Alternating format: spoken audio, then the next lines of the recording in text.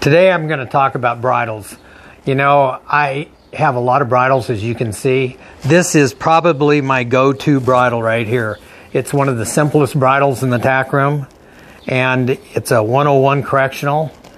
And it seems like I can put it on rope horses, reiners, pleasure horses, cutters.